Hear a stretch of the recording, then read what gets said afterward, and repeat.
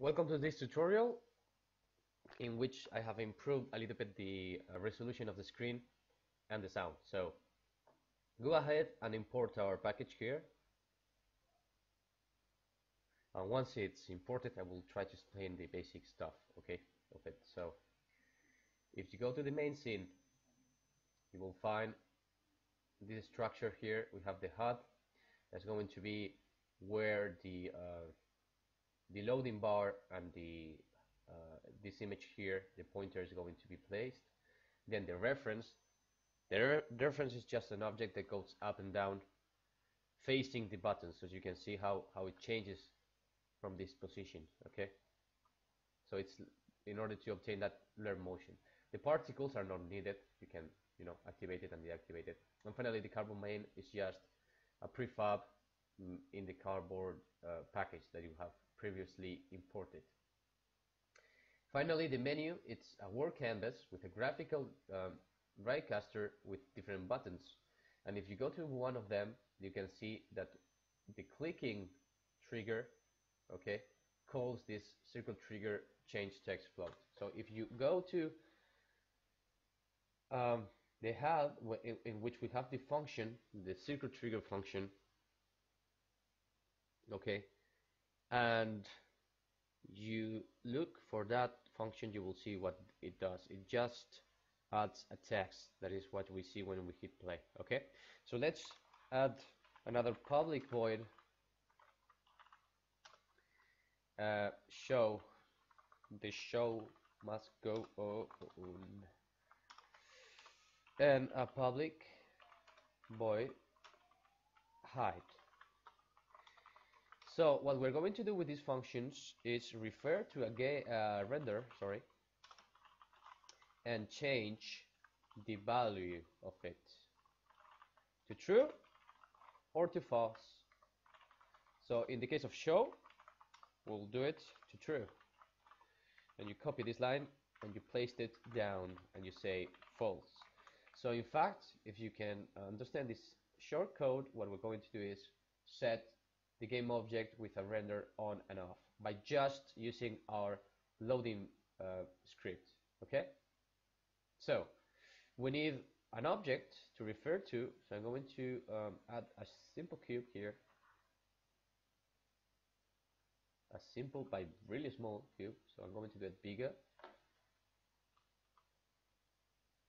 Okay, sorry about that, that's the timing. I'm trying to do the tutorial really short. In this case, I'm taking too much time.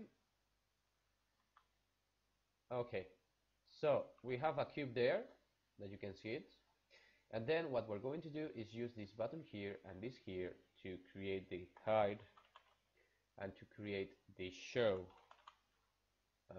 events. So you go ahead and go to circuit trigger inside the button, and in this case that is hide, we look for the hide, and then you get the cube we have created and take it and drag it into that. I'm going to repeat the same thing but with the show. So you go ahead and go to circuit trigger, sorry, in this click, that's important, and you go and you say show, and you go and you do it again. You take the cube and you put it there in the place, and you check just that both of them are properly programmed or selected. And now if I go to hide, you will see that it triggers the show and hide actions. So it's really simple from that point of view to implement this sort of stuff. Okay, fine. So I'm going to save this as another scene.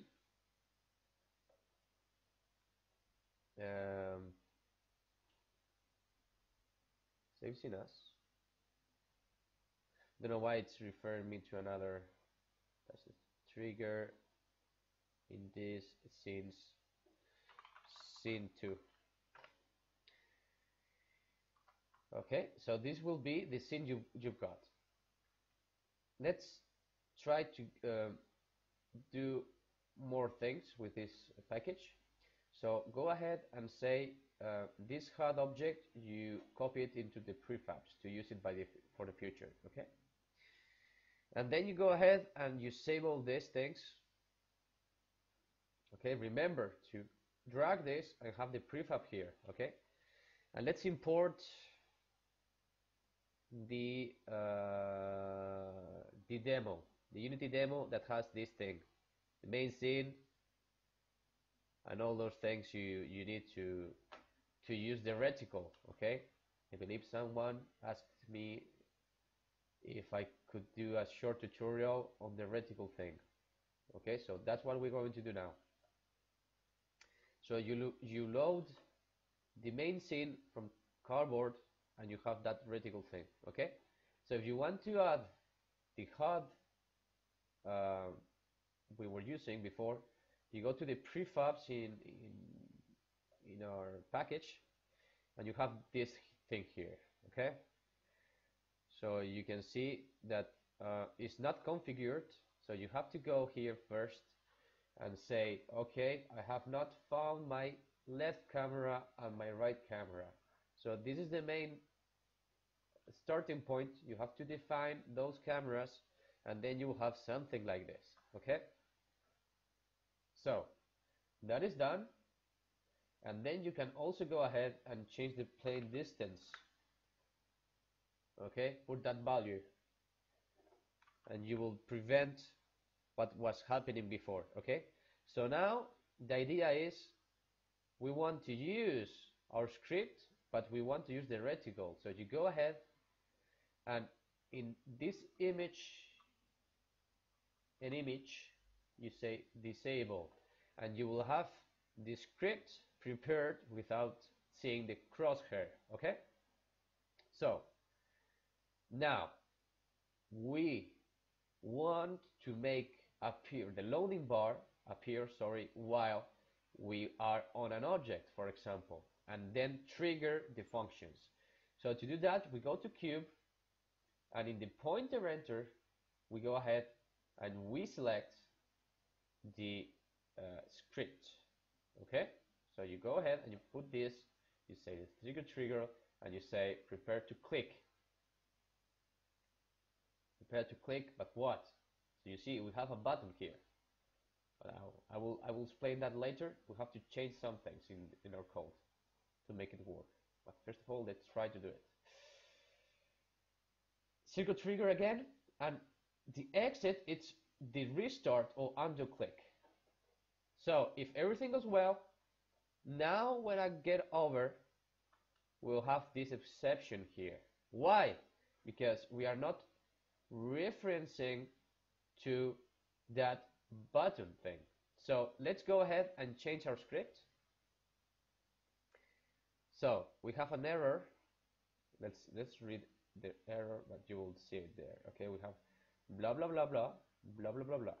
Okay, so in fact there's a problem because they're not able to trigger the events. So we have to go to circle trigger, and in this case this and this is not valid. So we need, instead of a selected button, we need a game object. So a selected game object. So you change that line 24, and then you will have a lot of red things that are going to help us, okay, have things right. So you can see this here, this has to be the selected game object. And then if we go down, you see in the function prepare to click the same problem. It's not a button, it's a game object. Go, game object, and you say this equals to this. And if you go down in the undo click, you can see that we are not calling to anything related to those things. So when we are on our scene, you will see that we have lost our reference here. So we have to configure it again. So circle trigger, okay, and in the circle trigger we have to go to prepare to click, and in game object we have to select our cube. So this is the main changes you have to do in your script. So you can see now that things are going pretty well, and when clicked we have another problem. So let's check it out. Go here to assign reference,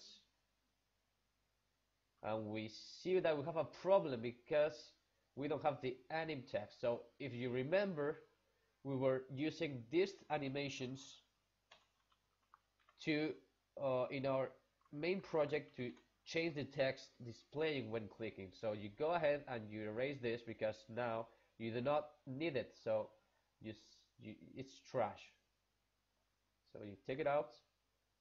Let's check it again if it's going to work. And now you have that events ready. Okay. So everything is working well except for the fact that the pointer click is not being called properly. Okay, but you have okay, because here you can see that we have the execute event submit handle, but we want to execute the pointer click handler, I think, or down or enter. Let's see what it says. Let's check this first to see if it's going to work. I think it's that one there. Okay, you change it and you try it. I think it will work. So let's try again. Okay, so we already did it. So remember to, I'm not pressing my, okay, you're going to see the difference. Now I'm pressing the click mouse, okay? And now I'm letting the bar to load, okay? So that's the main idea. Thanks for watching this tutorial. I will upload the code into well, directly into YouTube, so you can see how it has to look at. And thanks for your time. Please write me if you have any questions of how to implementing this new loading bar, and that will be it for now. Remember to check our other packages. So if you go to the asset store, you say cardboard, and you will have all our packages. We are doing a low cost group of new experiences for VR that you can download easily from the asset store, because we're a group of students that we want to change the future of applications and games. So please support our job. Thank you.